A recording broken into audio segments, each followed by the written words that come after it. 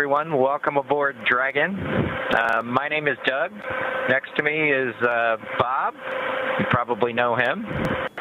We're so glad to be with you this evening and welcome you on board Dragon.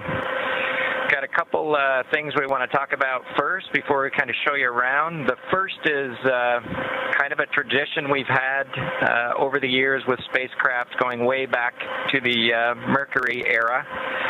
And then a tradition that's been carried on ever since with all our space vehicles, including the Soyuz. We're given the honor to name this capsule.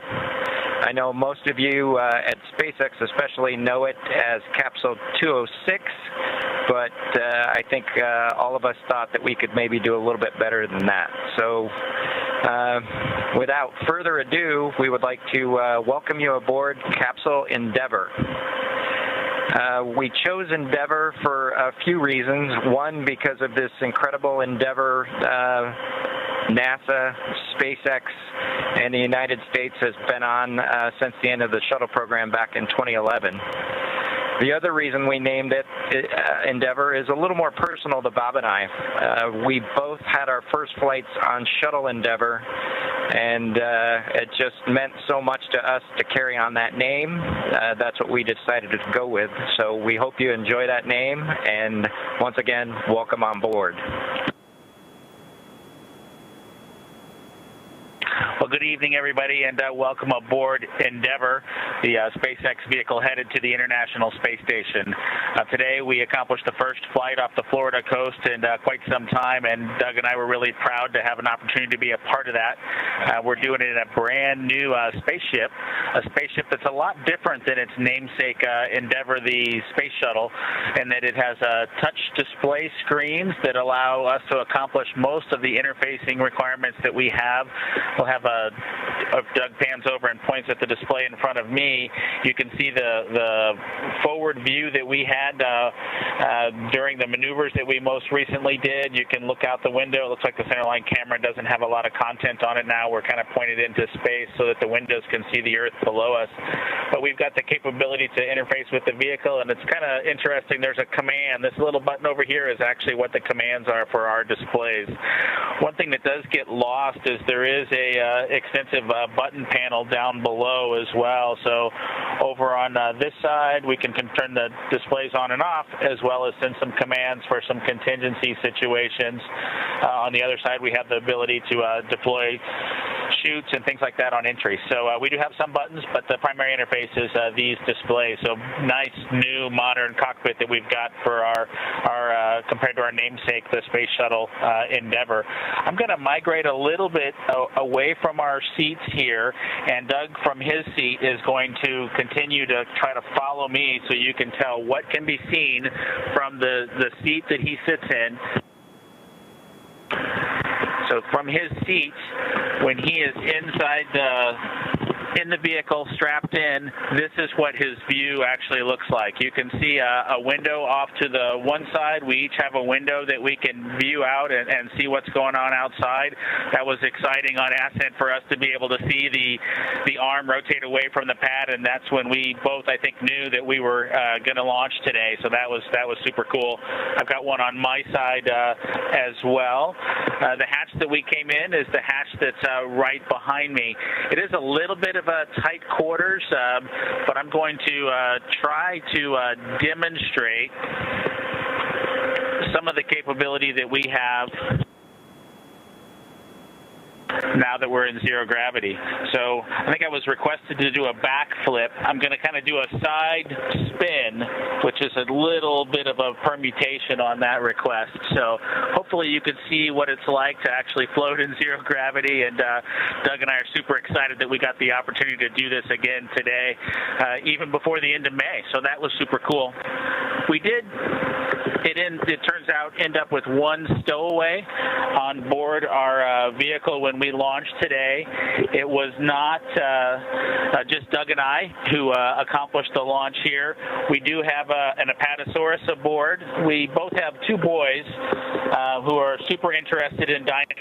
And we collected up all the dinosaurs between the two houses, and Trimmer, the Apatosaurus, got the vote from the boys to make the trip into space today with us. And so that was a super cool thing for us to get a chance to do for both of our sons, who I hope are super excited to see their toys floating around with us on board. I'm sure they would rather be here given the opportunity, but hopefully they're proud of this as well.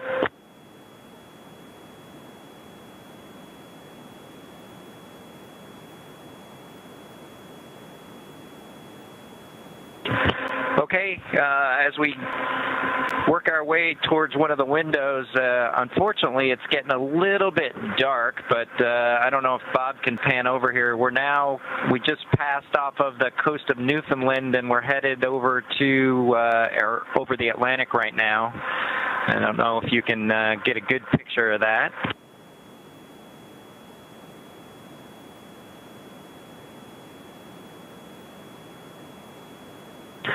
Anyway, hopefully you enjoy that view as we pass over the Atlantic, and I think with that we will work ourselves back into the seats and wrap things up for this evening.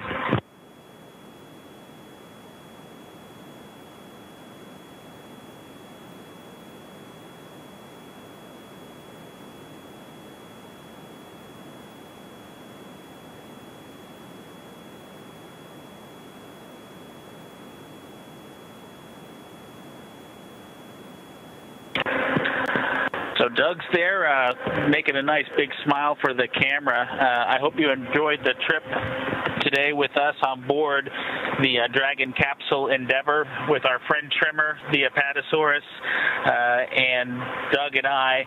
We just would like to thank SpaceX, we'd like to thank NASA, and we'd like to thank the American people for the opportunity today. And we're really proud of the entire team that was able to accomplish human spaceflight again from the Florida coast.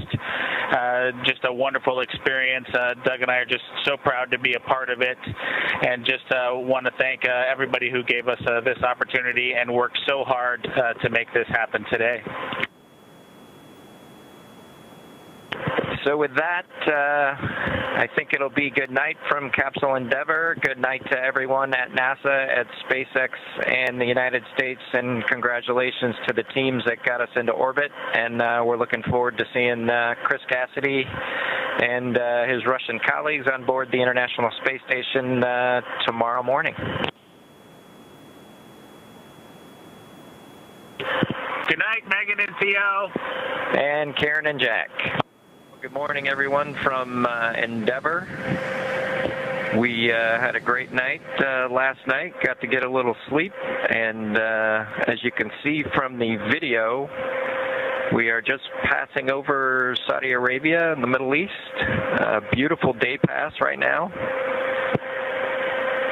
And heading northeast up towards Central Asia, and then we'll work our way out the western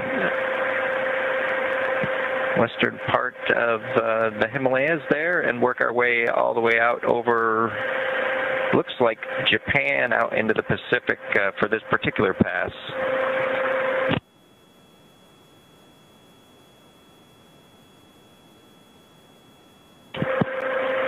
If you look closely in the video, you can see just a sliver of moon kind of halfway between the surface of the Earth and the window pane as we're flying at about 17,500 miles an hour around the planet. Getting pretty close to ISS. When we were in the night part of this orbit, we actually got to see ISS out the window, which was pretty neat to see it for the first time on this trip. Bob's panning the camera back now, just kind of taking a look at around the cabin just to see how things look after a cruise lived in Dragon for an evening.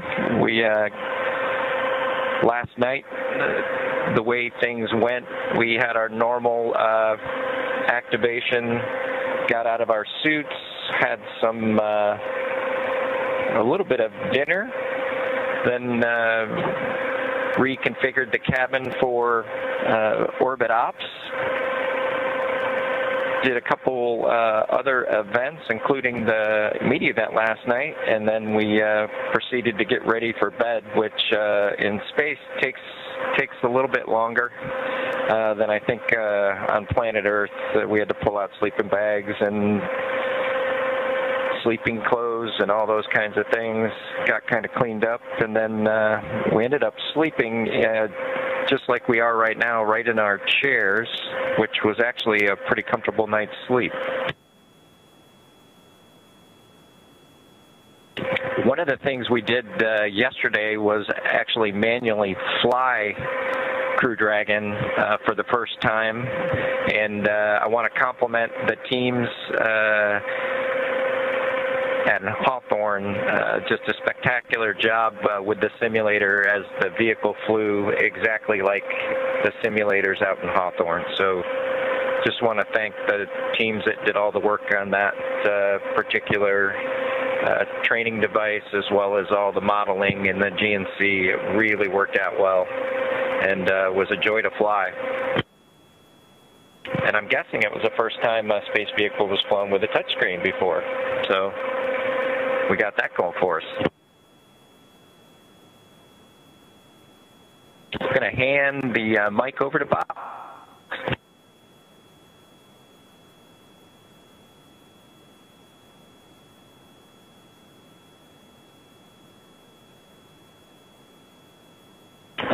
Well, hello, folks. Welcome aboard the Dragon Capsule Endeavour.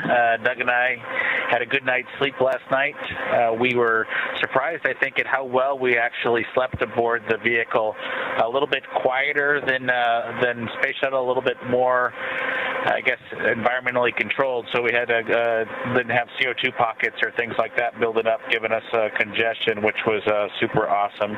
He talked a little bit about the changing and going back and forth between our suits and our sleepwear and the clothes we're in now, and managing all those things. But we've managed to keep the ship pretty tidy at this point as we went through the night's activities and then got into our preparation for today.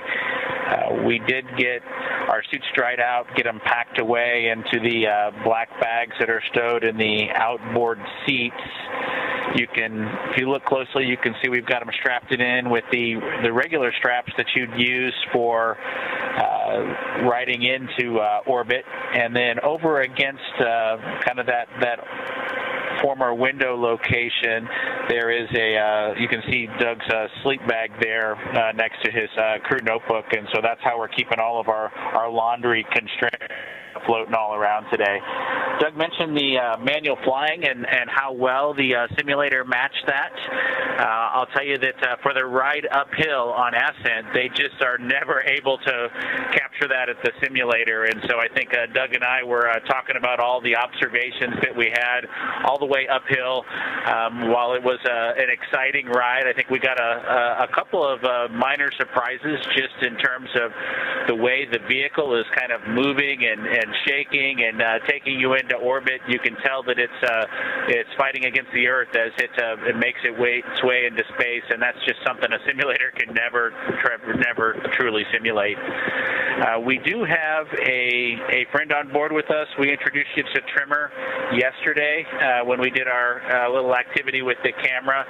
Trimmer also had a good night's sleep. I know that both of our sons are pretty happy about that, with their pet dinosaur making it into orbit and having a good night in zero gravity.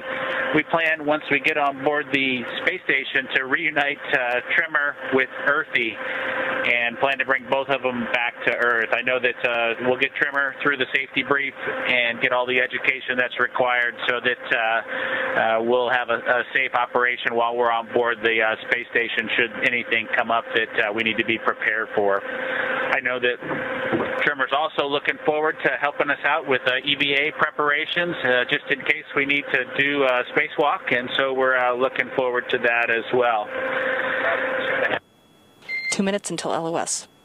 Let's see, I think we'll go ahead and bring the camera out a little bit, and we'll show you what's going on underneath the seats on board the Dragon capsule Endeavour.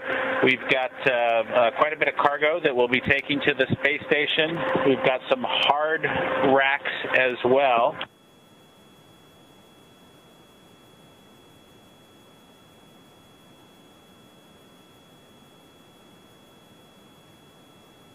The hard stowage that we have can also be swapped, these hard containers here, for powered cargo, which lets us bring back refrigerated things from the International Space Station. And if you're super lucky, we don't have that this time, but I bet you some crew will take ice cream to the International Space Station with those. That'll be exciting for those crews to get to have that. We do have some emergency equipment labeled in red, which is nice to have and easy to see, as well as the other stowage bags that we have down here as well. I don't know if you were watching closely during our strap-in and insertion on the pad, but we did have the seats rotate at one point. We were down in an easier configuration to ingress the vehicle in, so when we climbed aboard, the seats were rotated down, and after we were strapped in, they rotated up our activities. And so those seats will rotate again in preparation for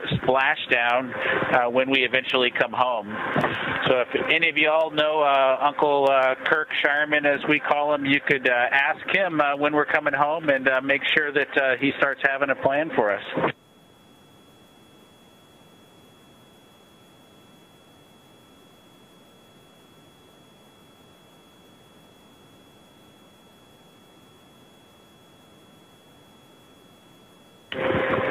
Well, we appreciate you having them coming on board again with us on Endeavour, and enjoyed showing you around both inside and out. The next time we'll be on video for you. We'll hopefully be on board Chris Cass in just hours. So we appreciate you stopping by and from Endeavour.